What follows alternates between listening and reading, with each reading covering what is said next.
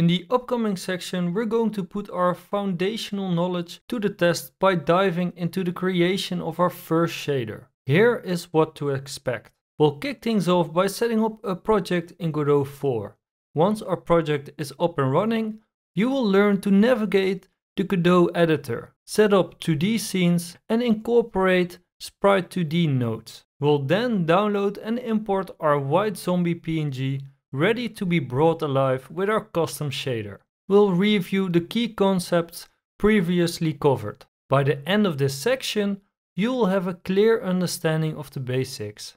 By then, you will know how to manipulate colors and textures within your shaders, and you will have a start to see visual results of your coding efforts. Expect to finish with a custom colored zombie sprite ready to be used in your game.